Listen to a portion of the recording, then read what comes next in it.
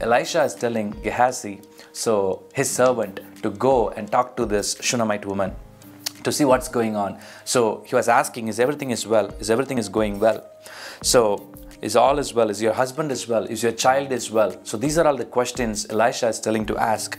So we see that this woman's reply, she's replying, all is well. Meaning like everything is going well. So she was telling 2 times all is well. The first time she was telling to her husband when he was inquiring and questioning. And the second time she was telling to Elisha that all is well. And that is the faith that she's having. And that is the boldness she's having, an audacity to say while her son is dead, but still she's really proclaiming that what she yet to see or what she want to see by believing in God, trusting in faith and proclaiming the word of life. And she's releasing life even in the death situation. Even today, God wants you to release life. You have to be a person who, speaks life and life in abundance, because the life of Christ is in you. And so whenever you speak life, you will see the abundance of grace and the gift of righteousness in your life that really overflows and really brings a greater harvest for the glory of God. Your situations will change, your environment will change, there will be a shift in the situations, and God is going to bring and realign the things that was really need to be reset. God is a God who really brings everything back to life as needed for His glory. Elisha is also trusting God and having faith in God that God is going to raise him up. So that's why he prayed. He trusted God and he prayed unto God. And we see here in verse 35 that after he walked one more time back and forth in the house, and then again he stretched himself upon the child. And while he was doing that, the child sneezed 7 times. And the child opened his eyes. See, everything is recorded so amazingly by the Holy Spirit that he sneezed 7 times, and then he sat. He got up from the dead. Praise God. God's power raised him up.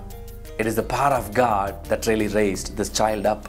And it is amazing that today, if you call upon Him, whatever the situation you are going through, especially the death situation, not only the death situation, even real dead I'm talking about. If this is true, 10 miracles, 10 times if the dead has been risen in this human history, which is recorded in the Bible and proved and verified. If that is true, it is true. So how much more in your life God is going to do something amazing. Any situation you are going through, even the death around you, you can able to raise it up in Jesus' name. Elijah, a common man like you and me, he trusted God, believed in God, raised people from dead. And today Jesus died for you. He himself was raised from dead because God raised him from dead. And today the same Spirit that raised, because God said God's Spirit raised Jesus from dead, that same Spirit is living inside of you and me. So the thing is, there was no promise that has been given to Elisha that tells you can raise the dead.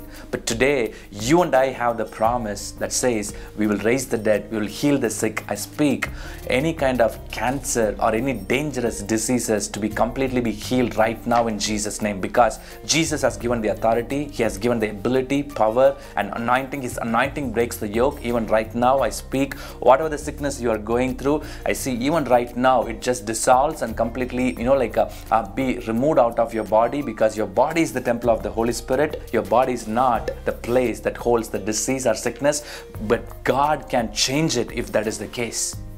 God is a good God. You will experience the goodness of God. Anything that you are going through in your life that bothers you, even today, God is going to bring an end to it. He's really resetting. He's really refreshing. He's really bringing something new. He's really reviving things in you, in your life, and also the things that you're going through. God is going to settle the challenges and the things that is distressing you, the things that is bothering you. God is going to really put an end to it. Even right now, God, I pray in Jesus' name, let there be supernatural miracle, supernatural breakthrough. Let all kind of problems and challenges be completely healed. I speak all those piles or any kind of diseases in Jesus' name be completely healed even right now. I speak the cancer being healed right now, and I see completely be eradicated. And I'm seeing God is doing something amazing in people's life, rebuilding. And I'm seeing the hair is really growing back. And even in Jesus' name, God is really restoring the eyesight. And even God is going to to really restore the mute to speak, and God is really going to bring a ability and faith for you, even to challenge the situation and revert it back for His glory, because God is on your side and the wind is on your side. Even the hurricanes and all kind of disastrous things on your way, God is going to turn it out to a gentle breeze by His power, by His grace. Trust in the goodness of God. Israelites did only one main sin, which is they did not trust in the goodness of God. Abraham believed. Abraham trusted in the goodness of God. Abraham did not do any works or action, but rather he just trusted in the goodness of God. Today, the good news is, believe in the goodness of God. You will see the goodness of God, because God is good and His love endures forever. Jesus loves you so much. God is having a greater plans and purpose. God bless you all. You are blessed to be a blessing. Amen and amen.